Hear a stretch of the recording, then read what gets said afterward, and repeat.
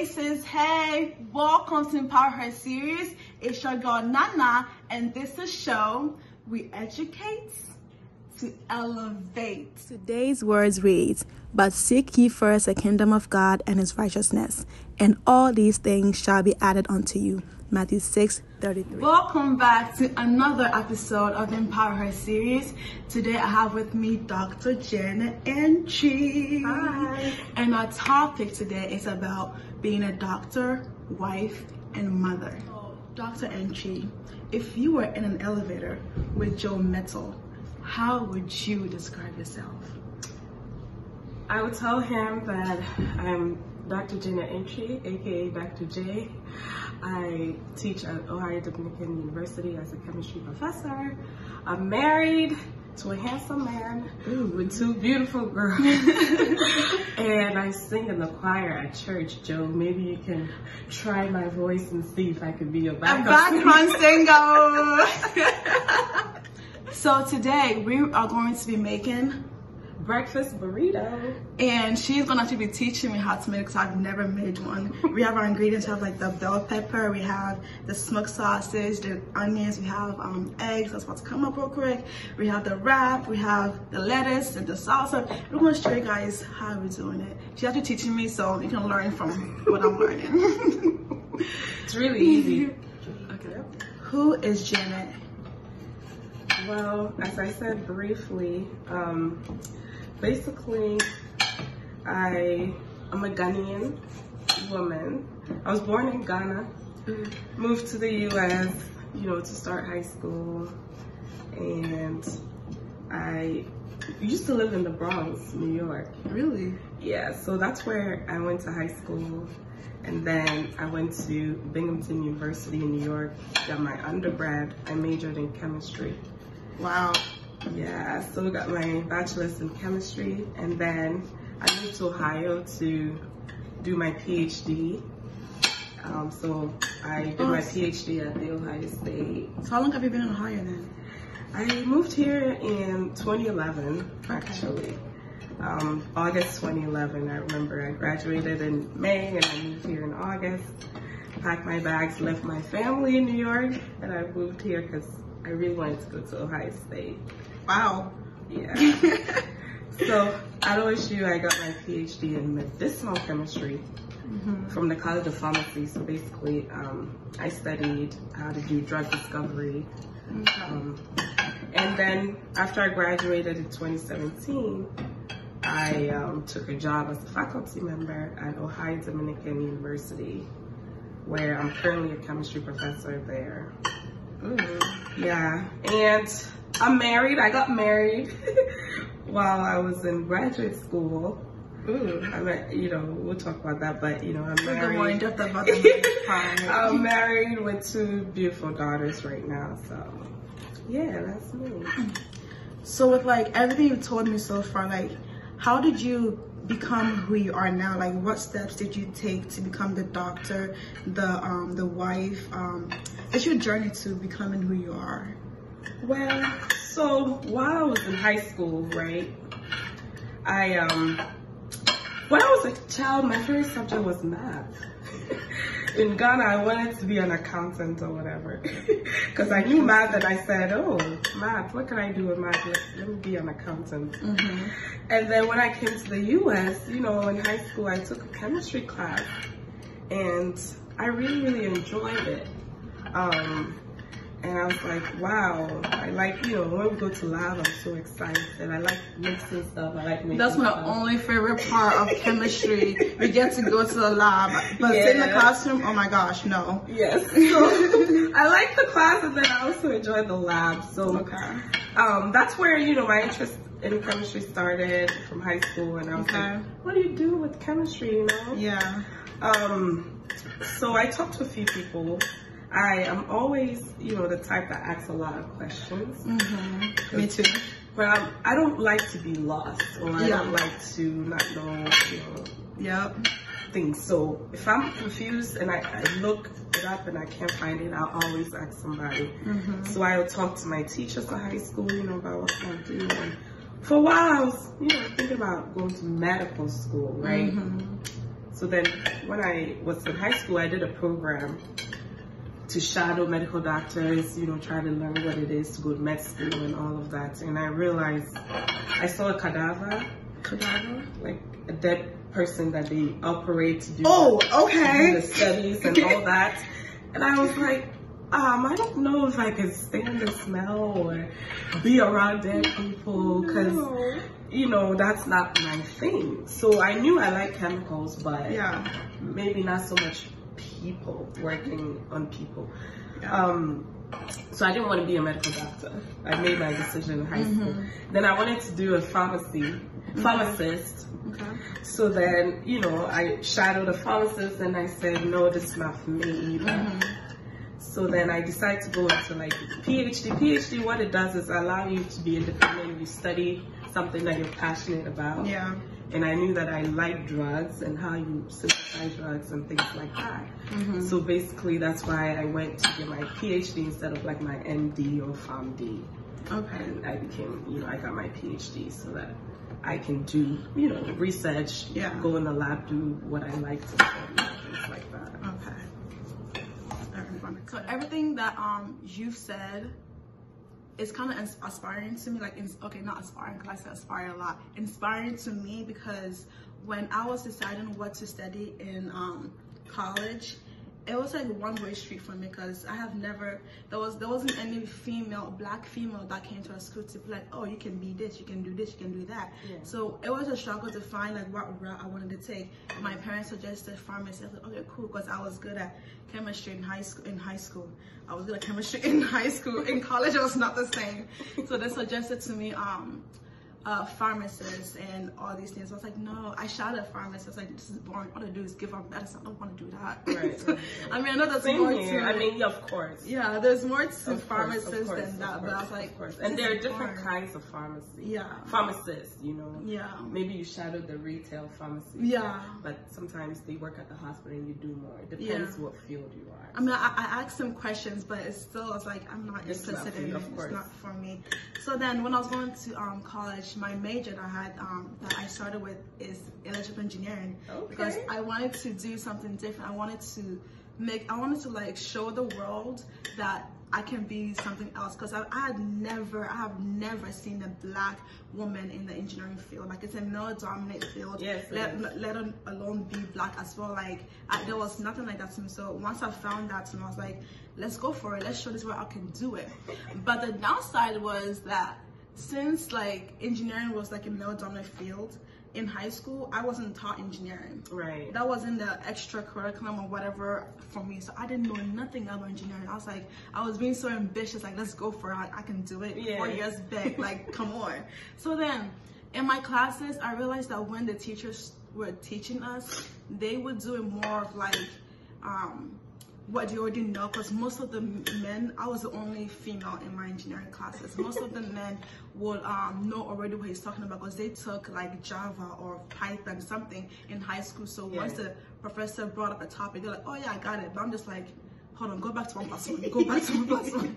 Like, what just happened? So I was lost. And apart from, I mean, I made it all the way through 3 years for engineering.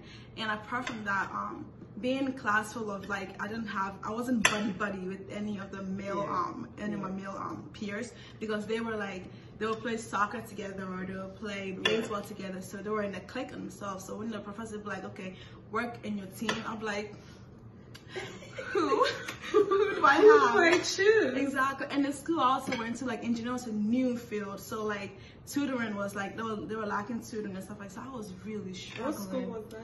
Mount Vernon Nazarene University. Okay. Yeah, it's a new program now. I mean, now it's like it's way more advanced than when I started. Right. So there was a lot of like things that brought me down, and I was like, okay, it's okay, maybe I shouldn't like major in electrical engineering, but I can still be in a STEM field. And when I was majoring in electrical engineering, I did my minor in mathematics. So I was like, okay, let's just flip it.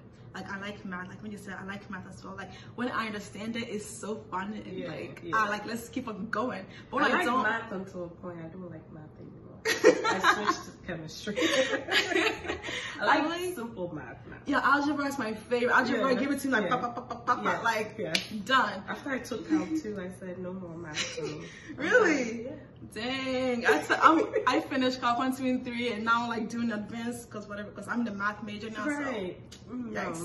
But so like math, like if I understand it's easy for me, it's like, okay, let me just do that. I'm gonna do math major, electrical engineering minor, since I've taken so many classes. So right now that's what I'm doing.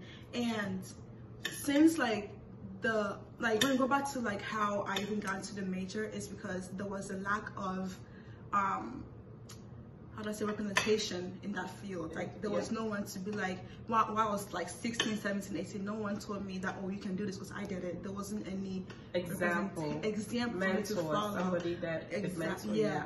And like my dad brought me like so many like electrical engineering peers that he had that I could talk to, but it was all older men. It's like, I can't relate to you. I wish I could, but I can't. But so like, with you being in a STEM major and actually finishing and doing your PhD, like somebody watching this who wants to be like you is going to take you as an example, as a role model. She did this, so I can do it. Like if I had known her earlier, I would have like, Dr. Antwi, like, listen, I'm going through this, or like, what's going on? Like, you can do it. You got this. You're right. It's not very common. Yeah. But I was the only Ghanaian doing this for a long time until when I came to OSU, I met a couple of Ghanaians who were doing, because OSU is a big school. Yeah. But even then, the percentages of Black female getting PhDs is very small, especially getting PhD in STEM field. Yeah. It's like, as you go up, it's like all African American, all Black people, Africans, African American, it's like less than 2%. So when you go to conferences, you don't see people. Sometimes you'll be in a room and it's just you with your color. In my department right now, I'm the only one with my stand color. out. Yeah, because it's not, I don't know why, but you're right. There's no representation and there's no one to mentor us. But you really have to want it to motivate yourself. Sometimes you're alone. Yeah. But if you really want to do something, it's good to find a mentor, but if you don't, you can still motivate yourself or look at other people, you know. And it's difficult, but you know, I push through it. It's not easy, but you have to be determined so you can go through it and, you know, get it. Can you go a little bit more in depth about like an advice you would give to like the 16-year-old, 17-year-old, 18-year-old Black girl watching and saying, I want to be like her, I want to be in a STEM field, I want to go further, and what advice would you give them? Honestly, I would say that you have to be determined. You have to work hard. You can't get to, you know, do the non-traditional things and be lazy. Yeah. Because some things, you know, some career paths are straightforward, you know, A, B, C, and D. But with PhD and, you know, STEM majors, sometimes it's very hard to define exactly what I want to do with my STEM major. If you don't go to professional school, if you don't go to medical school, you know, pharmacy school, nursing school, PA school, those kind of things, and you want to do a non-traditional route like I chose, you have to be determined. You can't give up. And find someone, whether or not they're your skin color, whether or not sometimes you can't relate to them, but you can learn a thing or two. So like I said earlier, I like to ask questions. So I'll ask somebody, you know, somebody in PhD, how is it being a PhD student? What is the commitment? That way you're prepared before you get into it. And also you have to do internships. When I was an undergrad, I started doing undergraduate research, just so that I'll know, because PhD is a lot of research. So I tried it out in undergrad to see when you're an undergrad, people are not so hard on you. People will teach you a lot of things. Okay. So I joined a lab in undergrad. I learned how to do, you know, synthesis and chemistry and things like that. And that got me interested. So do an internship, find a mentor if you can, ask questions. People don't ask questions. People like to keep to themselves. I will knock on your door if I have to. Like if I have a professor that I really like, my organic chemistry professor in undergrad, Yeah. I really liked her. Okay. And so she wrote me a recommendation letter when I was applying for my my graduate school. So she was, you know, Caucasian, but she made me so interested in chemistry because she was a good teacher. So I became her friend. I would talk to her, and she advised me, and it helped. So ask questions. Don't be afraid. Don't stay lost. Ask questions. If you ask one person, you don't get the answer you like, ask another person. If you don't get the answer, ask another person. But don't be quiet and don't be lost. Okay. So just be determined. If that's what you want to do, no matter how the lack of example it is out there, just keep going. Ask questions, put yourself out there, learn more. Don't be lazy. Is one thing she said that stuck out to me. Because my going to college, like I was a bit lazy. I was like, oh, this is easy. Because in high school it was so easy for me. Easy. High school is like the little it's a joke. Like they literally spoon feed you everything. So in college I was like, oh, I got this. And the gap is really wide between high school science and college science. Oh yeah, like I said, so wide. I loved chemistry in high school. Like I was an A student in like chemistry, and I come to college. I'm like, what? Yeah. What? I get that a lot because I teach first years. Okay. And so they come straight from high school to general chemistry class, and some of them have taken chemistry, but you know, in the first semester. It's a learning curve for a lot of people because when you go to college, we just give you the textbook. Yeah. We give you syllabus, we tell you chapters. When the professor comes, we lecture for what, 40, 45 minutes? Yeah. But then you're gone on your own. And it's a lot of, you have to teach it to yourself. Yeah. Versus high school, you're taught everything that you need to know. But college, here's the book. We'll go over a few examples, but you go home and you do the rest because you're in class for 1 hour. And so then the rest you have to do at home. So it's a lot of self-discipline, and a lot of freshmen are still chilling. Okay, so Dr. Janet, so like while you were speaking, you mentioned about you got married during your graduate study. Can you go more in depth about that? How you decided to be a wife while studying the hardest thing on earth? Good question. Well, so when I moved to Ohio, right, in 2011, I joined, the Church of Pentecost, PIWC Pentecost in Columbus. So that's where I started fellowshipping. So I saw a guy there, or he saw me there. And, we became friends right away, and I was in school. So one thing I believe is that you can't really plan your life like, I'm going to do this first and do this second and do this third and do this fourth, When life happens, you let life happen. You meet somebody, you meet somebody. It doesn't matter what time. So I had just started graduate school and I met my husband and we became friends. So while I was in graduate school, my second year, we got engaged, and then my third year, we got married. So I married year 3 of my graduate school. The hardest year. The hardest year, but I waited so when you do PhD, your first 2 years, you do your master's, because you go straight from bachelor's to PhD. So first 2 years is like master's. When you finish your 2 years, you have to take an exam. And then when you pass that exam, then you continue with the PhD. So it's 4 years. PhD is 5 years. Oh, really? Yeah. I didn't know that. So 2 years is master's and then 3 years for the actual PhD. Okay. So it's 5 years. So after 2 years, you take an exam, you pass, and then you continue to to your PhD. So I made sure I passed that exam, and I made sure that I was in the PhD first before. So I finished what we call the candidacy. I finished my candidacy before I got married. Because at that point, there's nothing that would really kick you off the program unless you're lazy and you don't do your job. So I crossed a big milestone before I got married, though.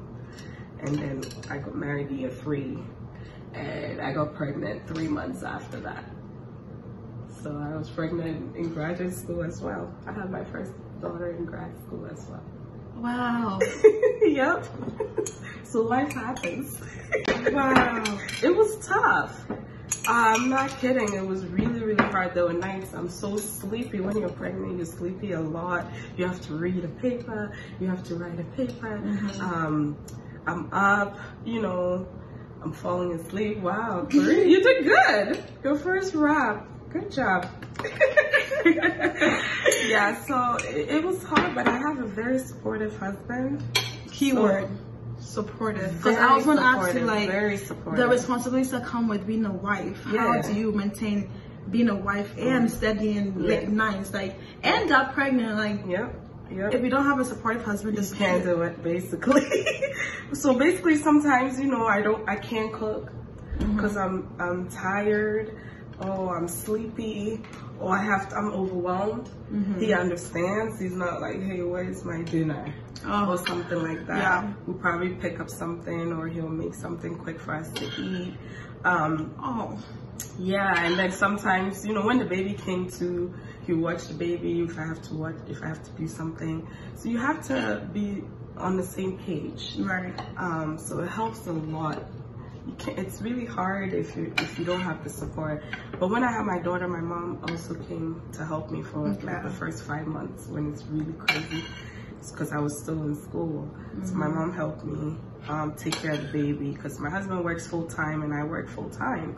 So we had help with the baby so that I can focus and finish my degree. So I finished before I had the second one though.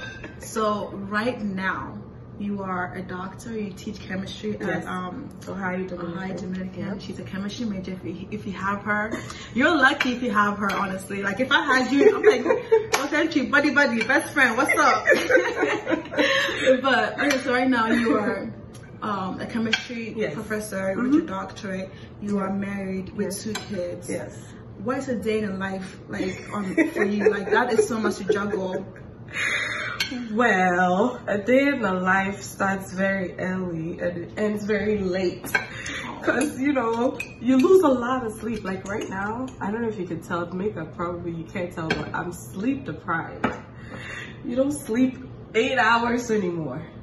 That's what it comes with. I used to sleep 8-10 hours a day. I don't anymore. I'm lucky if I get 4 hours. I'm lucky if I get 5 hours. Yeah. Oh man. Yeah. It's oh a man, lot. I'm not ready for this. You start early in the morning, get Lisa ready for school. Lisa, your oldest daughter? Yeah, she's my first. You know, get her ready for school. Good job. Your burrito is looking very great. In fact, it looks better than mine.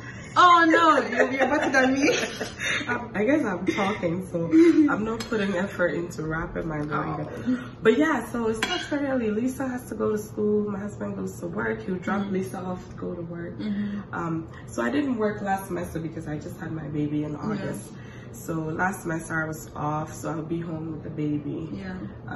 So the real life with 2 kids is about to start this semester because now I'm going back to work full time.